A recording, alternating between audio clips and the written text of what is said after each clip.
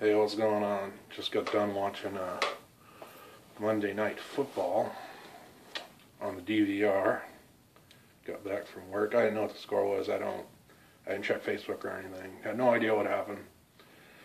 However, I did know the spread of the game. It was 7.5 points. And the final score was 20-13. Of course, the final score should have been more like 27-13, but the referees had a inadvertent whistle when Danny Amendola catches the ball. The referee blew the whistle, saying, mistakenly thinking Tom Brady still had the ball and ran out of bounds, apparently. It's just funny how things happen like that with the NFL referees every once in a while, just to barely make the spread, huh?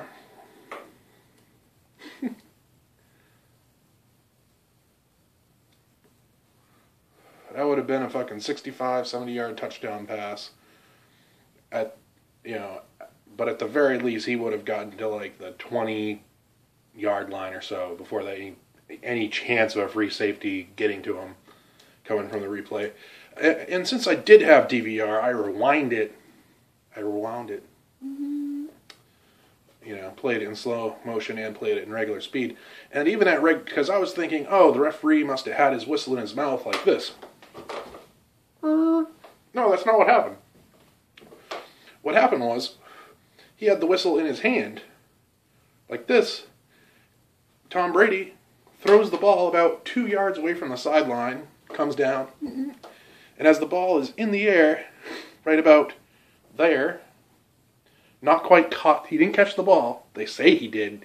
They say he caught the ball before the whistle, but he didn't. And so this guy, the referee, goes up like this. I mean, pretty like challantly. Like it's not like he was like fast. He just went his little fucking ring whistle. An inadvertent whistle in an NFL football game from an NFL referee is like an inadvertent blowjob from a stripper in the champagne room. It doesn't fucking happen.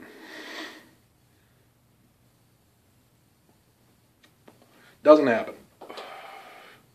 Doesn't exist. It does today with the referee fuckery on Monday Night Football. Massive referee fuckery to get that 7.5 point spread, and they had a holding call, which they can always call on every single play whenever they want. That called back a big play for the Patriots as well.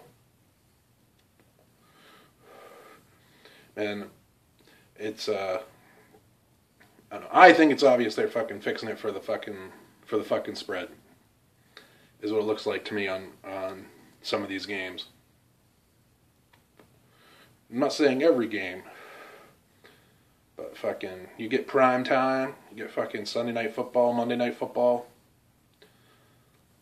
Looks like some fuckery is afoot, but what do I know? Maybe it was just an inadvertent call. Maybe the guy's just a fucking moo-moo moron. A derp. A douche. Alright. Man. Anyway. Patriots are 10-0. I think they're 2 games up in the loss column from the Denver Broncos coming in next week, I believe. Denver, tough defense. I think it's on Sunday Night Football, so the spread should be what it says on what it says in Vegas, because it's a prime time game. Don't worry, there'll be referee fuckery afoot to make sure that happens. Don't need any fucking mobsters or mafia dons losing money on the game. They do protect our country, after all, from the terrorists, according to I think I saw that in some online newspaper, and I think it was on TV too. They came out with it yesterday or today or something. Some grandkid, was it from the Gambinos or something, said that the mafia is protecting New York. So I guess it's just the NFL's penance to the mafia for their protection. I don't really think that. I don't fucking know. I just know that was fucked up. And it makes me think there's referee fuckery afoot. That's what I think. I also like saying referee fuckery a lot because it rhymes. It has a nice ring to it. I haven't made a video in a while because it's fucking Maine. It's cold as fuck out here. But I had to make a video about that. An inadvertent whistle. And I'm watching the guy's reaction going up to the referee, not the guy that actually blew the whistle, but the fucking guy that talks to the crowd. He did not look like he wanted to talk to the crowd at all. Oh, so I don't know.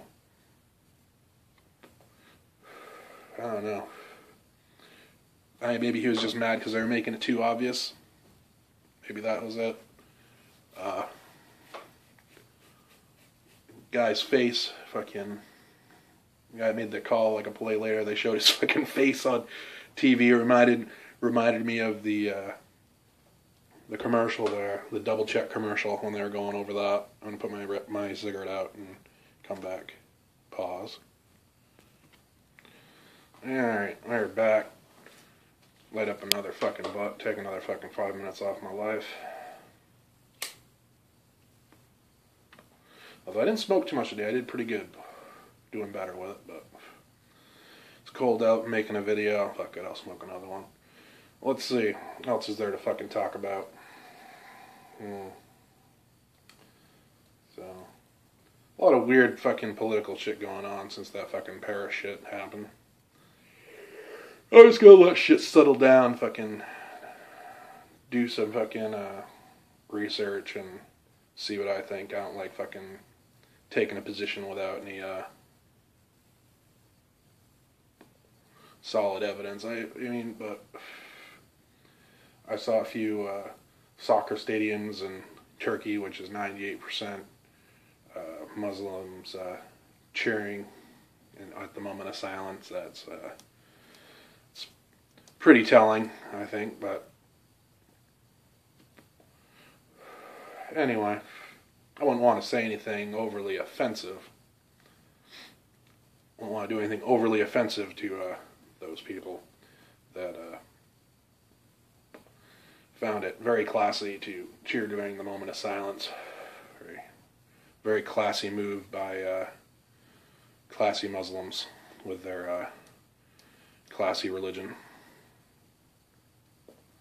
So, let's see. Broncos, Patriots. Let's get back to fucking football. Next week. Broncos have a good defense. Their second string quarterback doesn't look too shabby.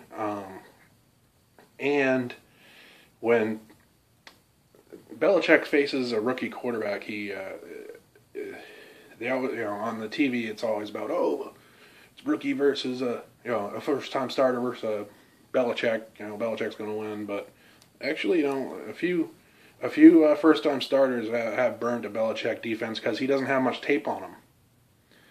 So it's hard to coach people up for what to expect when you don't know what to expect yourself.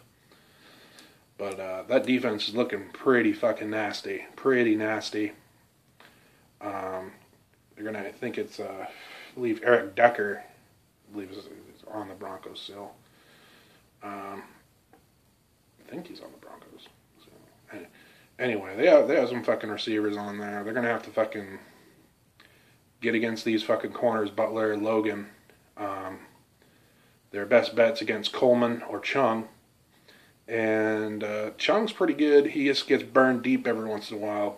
We'll see if Belichick can correct that, or if Coleman's back in on Sunday night as the nickel cornerback.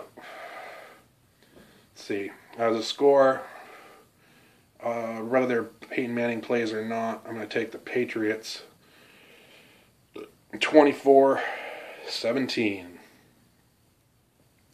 24-17 Pats.